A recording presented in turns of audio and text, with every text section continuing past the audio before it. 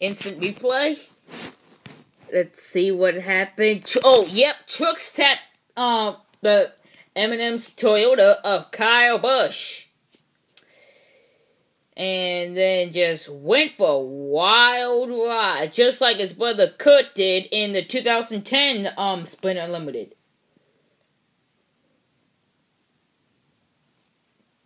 And Joey Logano last year in the Daytona 500. And comes up the track and somehow saves it from hitting the wall. Yep, Wild Thing has done so many, two wild things in this race. He squeezed through the wreckage when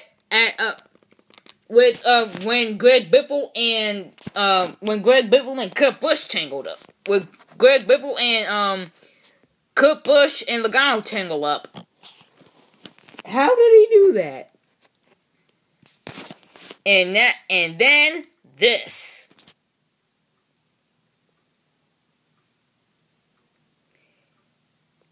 Here's the onward view.